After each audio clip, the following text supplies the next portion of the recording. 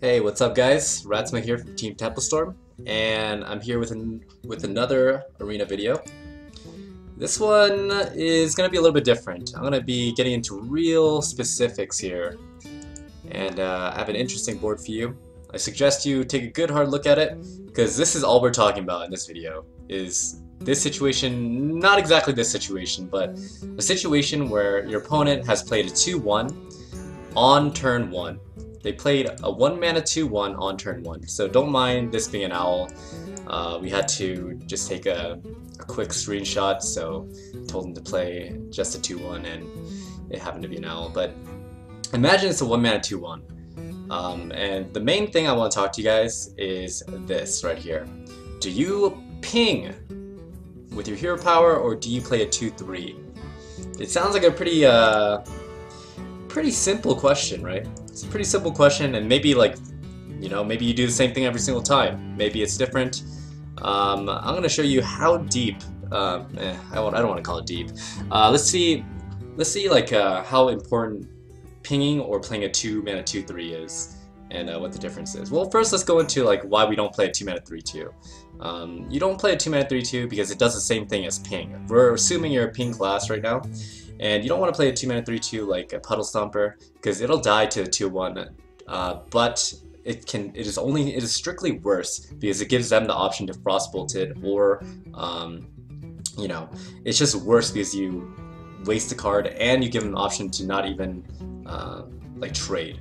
So it doesn't make any sense. So in that case, yes, you ping if you only have 2 mana 3-2. But the very specific thing we're looking at is, if we have a 2 mana 2-3 in the hand, is it better to hero power and kill it as rogue, druid, or mage when we're playing those classes, or is it better to play 2 mana 2-3?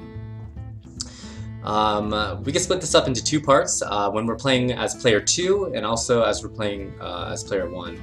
First, we're going to go over player 2 because it's a little bit more simple when we're looking at it from the perspective of us being player 2.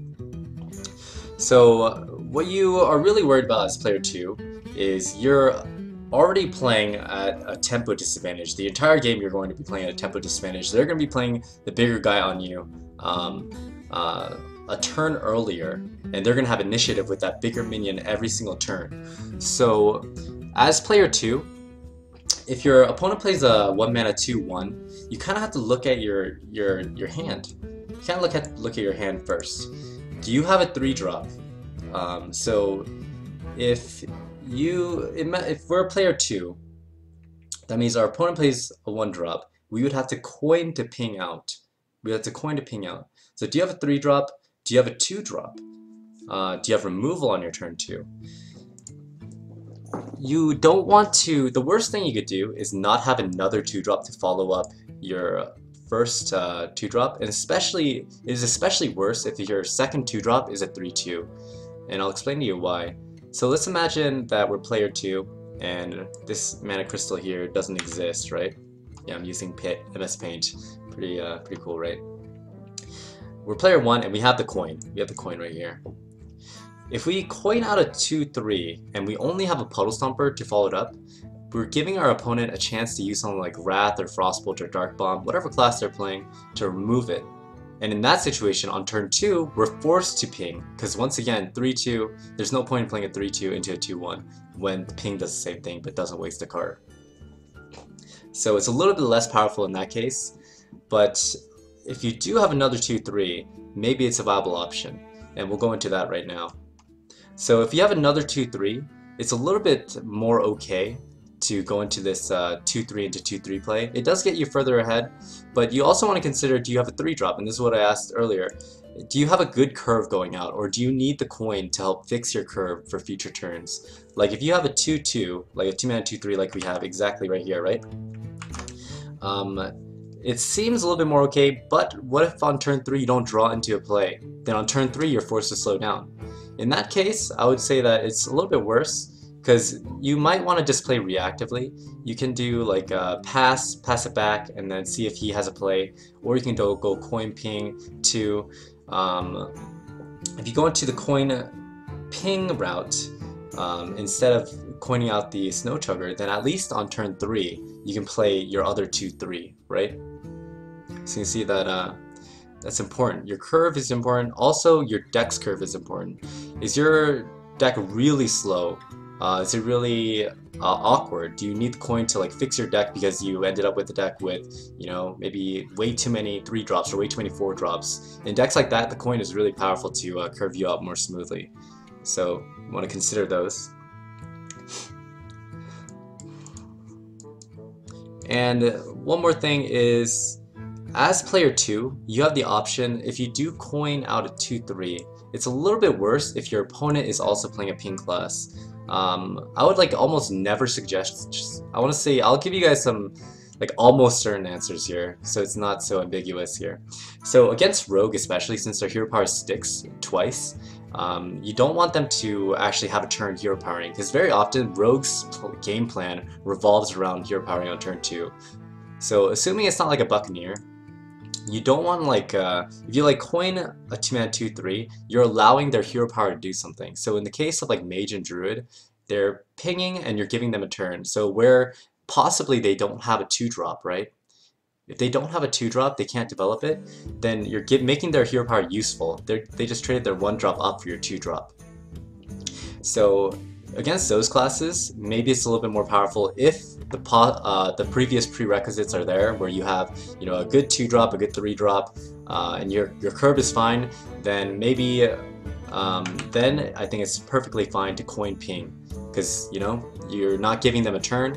If you coin 2-drop, you're not giving them a Frostbolt or a Wrath or anything to use to counter your play.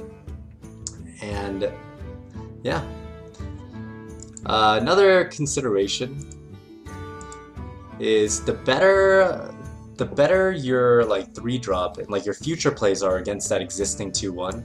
So for example, you have a 2-3, and we talked about this with the follow-up 2-3, is then it's fine to try to get ahead. So instead of coin pinging, maybe you want to go into like coin 2-3 into another 2-3, and let's say on turn 3 you have a Harvest Golem. So that makes it good in the case that, you know, you coin out a 2-3 and, you know, they Frostbolt it. Okay, that's fine. You play another 2-3. That means you're trying to get ahead again. And they play like a Forgotten Torch, or maybe they Frostbolt again, whatever, right? But you have a Harvest Golem the 3rd time. You have a Harvest Golem, and a Harvest Golem still trades really well against a 2-1, right?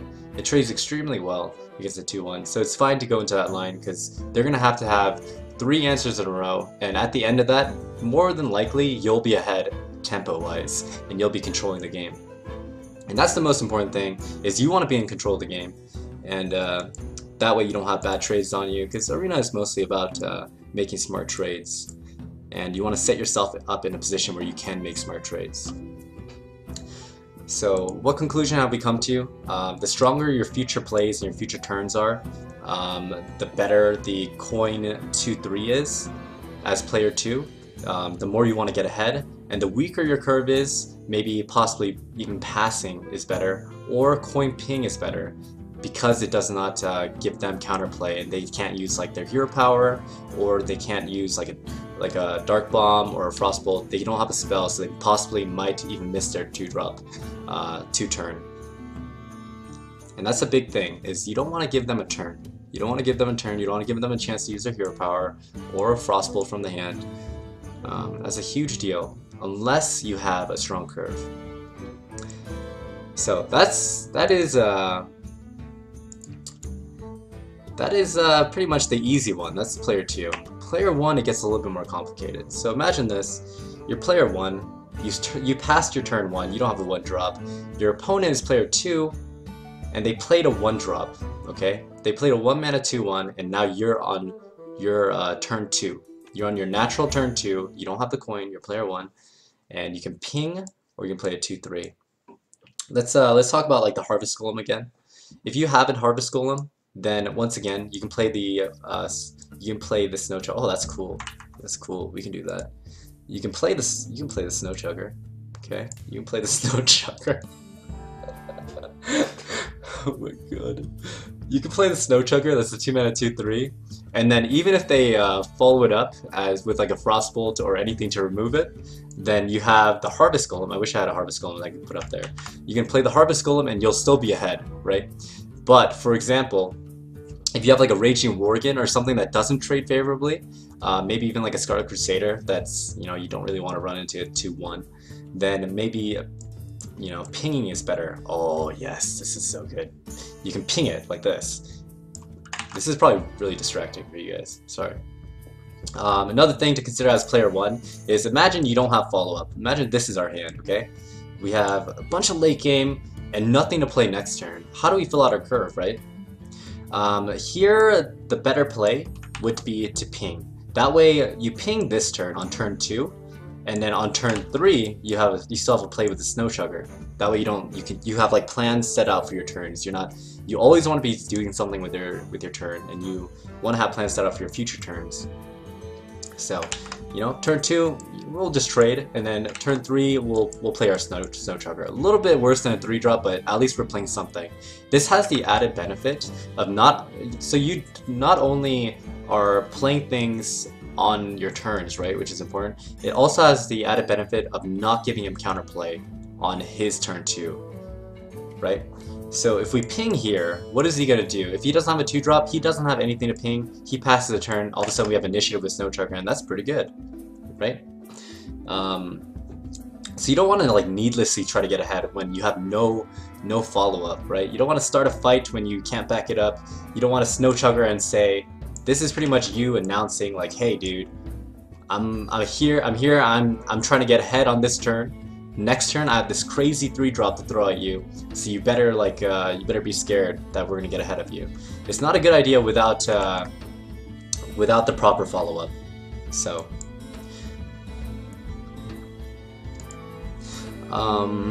let's see what else we got here.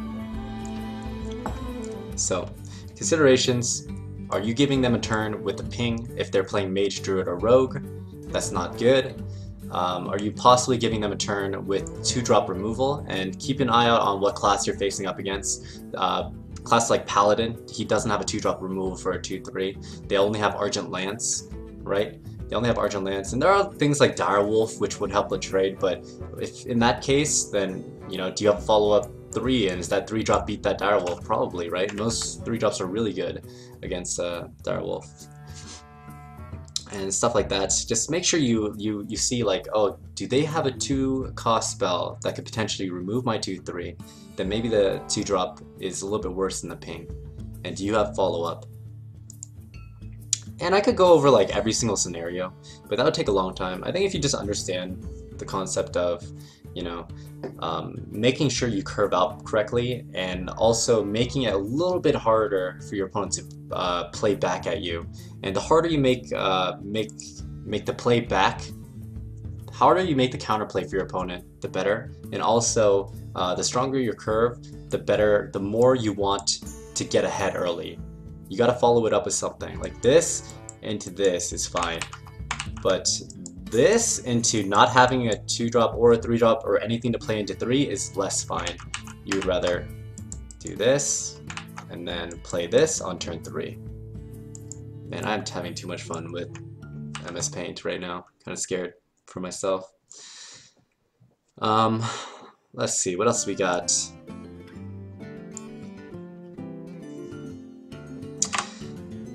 So if your opponent is playing a class that is really rushy, right? Warlocks, Hunters, and Paladins tend to be a little bit faster. And especially with Paladin, once they get the board lead, a lot more cards are active, so you want to grab the board early against them. So you're playing against a class that is famous for being aggressive, then you might want to counter that aggression with a 2-3. And this might supersede the fact that you don't have follow-up. Okay, so even though we said you want to play a 2-3 only if you have follow-up, it might. You have to think about these scenarios very in their specific situations. Especially, and also look at the 1-drop. Is it a good one, like high-quality 1-drop that normal people would pick, or is it like a high-quality 1-drop that normal people would pick would be like an Abusive Sergeant, right? It's not a bad card. But if it's something like a Murloc Raider no one picks unless their deck is extremely rushy, then you might be like, oh shit, like I gotta get ahead of this. So you gotta keep your eye out for that as well. But if you're playing against a class that is generally really rushy, you might want to just get ahead and do this, and then try to get ahead. And also, classes that are rushy tend to be more proactive, and so they have more minions than removal, so you're not giving them a turn generally. So that whole thing about removing counterplay applies more to slower classes where, you know, druids would have wrath, priests would have Shadow or Pain, or, you know, mages would have Frostbolt, but warlocks generally are not trying to, you know, play reactively. They're trying to play more proactively, and they're going to play like 1 drop, 2 drop, 3 drop, bam, bam, bam. They're just dropping minions on you. And maybe in that case, you want to play the 2-3 to get ahead. Let's see what we got here.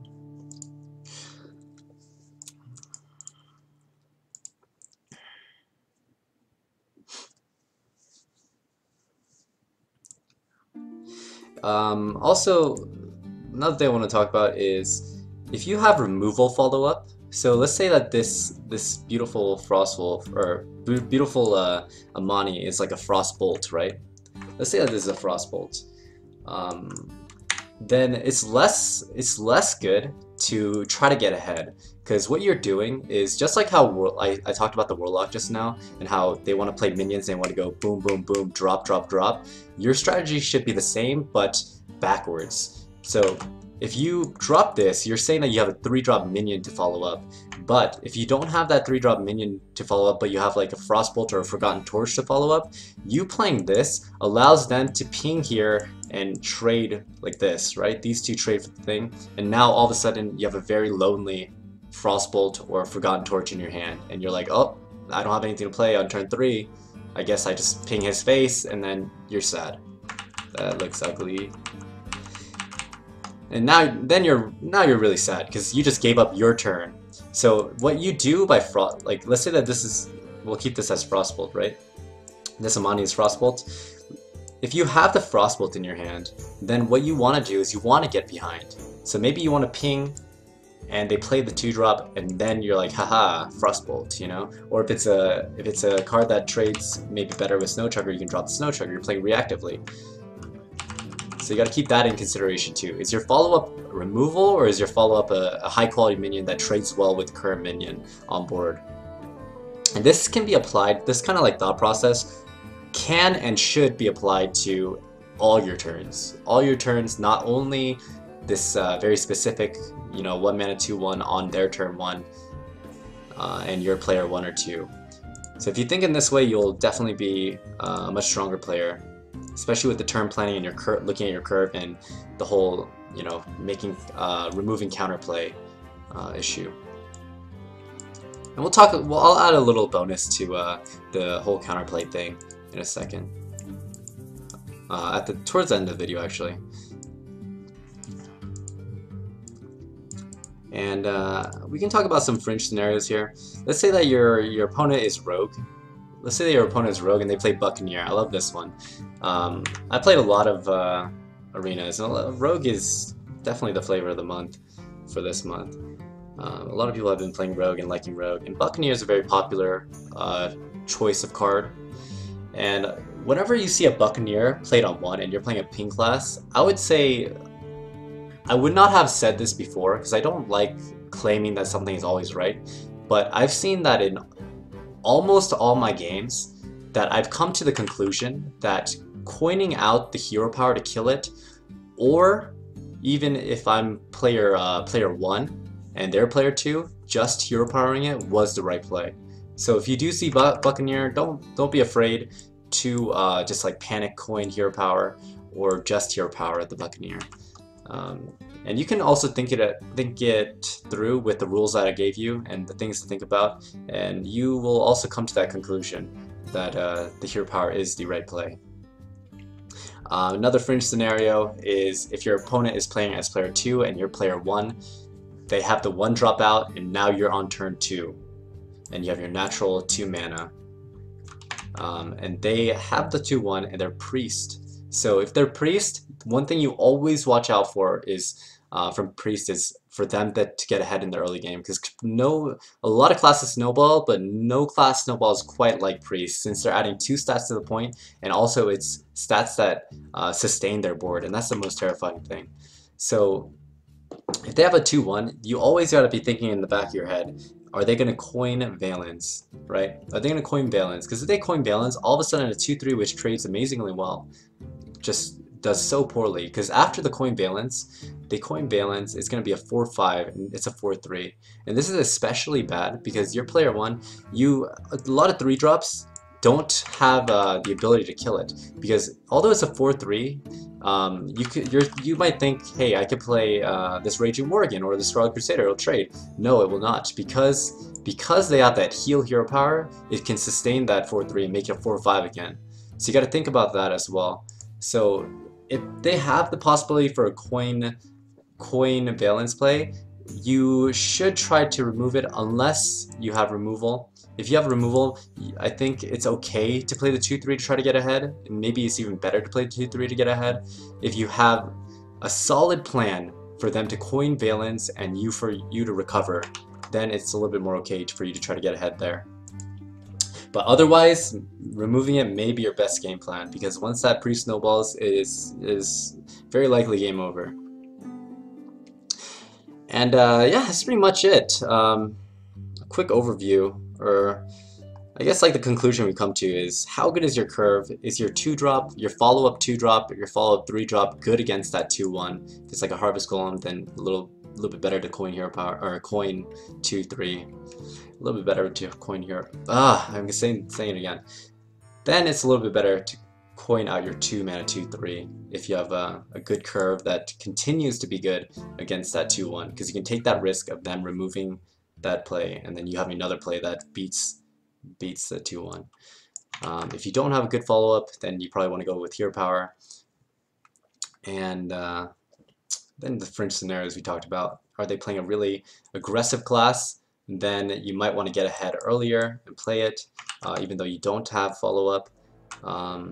Like, how much counterplay? Are you giving your opponent a hero power counterplay with the 2-1 to trade? You don't want to be doing that if they're playing Mage, Druid, or Rogue. It's a little bit worse in that case. Are you giving them a chance to use Frostbolt or Dark Bomb? Then it's a little bit worse. And then with Buccaneer, you want to almost always ping. And then with... man, this music is really distracting. Give me 1 second. Okay. And lastly, with like Priest, you got to really plan out what you're going to do in the case that he has Valence, in the case that he doesn't, right? Got to really be careful of that. And this is pretty much a 1-drop guide. This is pretty much a guide to doing well against the 1-mana 2-1 start, because it can be very terrifying, and I do see a lot of bad plays when I do play my own arenas. I see a lot of bad plays against my own 1-drop starts, where they kind of coin ping and then they have no follow-up. Then in that case where you're going to coin ping and then not do anything, you might as well have saved the coin, taken 2 extra damage, and just hero powered it on the next turn, right? And let's talk about one more scenario. This is an interesting one, and this one is not as simple because it's in the mid game. A lot of different things can happen. So let's say Chill Wind Yeti. What's up, bro?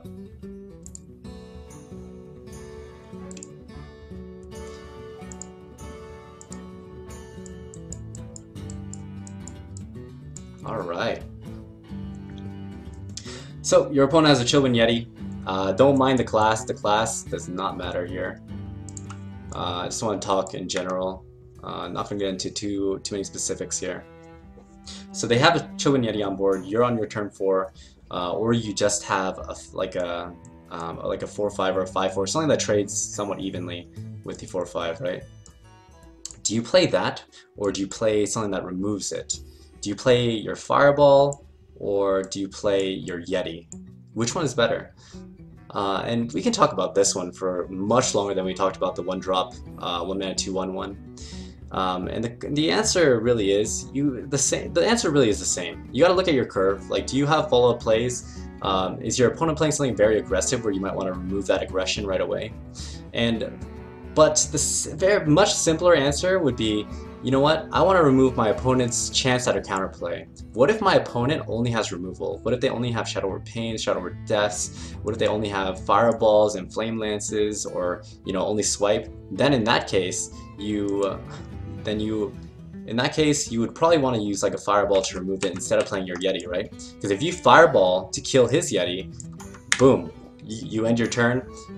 Now it's your opponent's chance to play something. They don't have anything to play from their hand, they skip. And all of a sudden you get to play your Yeti on an empty board, and they're behind a turn. They're behind an entire turn, and that's extremely powerful. This is not always the case, and this is not always the case where playing the removal is better. Maybe you're playing a deck that has not that much removal and you need to save it for a more critical target. Then maybe you want to play the Yeti and take that risk. And you want to look at your curve and really plan out your plays to see if it is right to remove it or to play this, play something, play a minion, play your Yeti into it. If you have a 5-drop, right? Let's say you have a Pit Fighter. So if you have a Pit Fighter, then hell yeah, play your 5-4, play your 5-4 up against it, let it trade. If he doesn't trade and he has Fireball, fine, that's cool. You're gonna play a 5-6, which actually doesn't trade evenly, but gets you ahead. Right, that's the key right there. That's the key right there. Is it gets you ahead. If your next play actually beats that, then it's probably a little bit stronger to play the 4-drop and let him push in 4 damage, and you try to get ahead on the next turn. And this game is all about, if you're behind, how do I get ahead on board and control the game? So if you don't, and your 5-drop is like a Spiteful Smith, and you can't ping, you're not playing a ping hero power, or your 5-drop just sucks like this one, this 5-mana 4/4, then it is a little bit more important for you to use your Fireball to remove it. You always got to look at what is the outcome of him removing my board or removing my minion. And that's it. I don't know if you guys like this type of video. I did get into more specifics, especially with the 1-mana 2/1, and you just want to really think about, really think a couple turns ahead, think about what your opponent might do, and that's what the video is really about. It's not really about any specific scenario. It's thinking about your opponent's counterplay and thinking about your future turns. So, hope you guys enjoyed, and if you did, press like. Tell me what you guys want to see on the next video. I am actually running out of ideas, believe it or not. Actually, not really. I have a lot of ideas. It's very hard to make them come alive. But any ideas for future videos that you guys want to see, just leave them in the comments and I'll check them out, and we'll go from there. Thanks for watching, guys, and see you guys later. You can catch me on twitch.tv/Ratsmah. Peace out. Bye bye.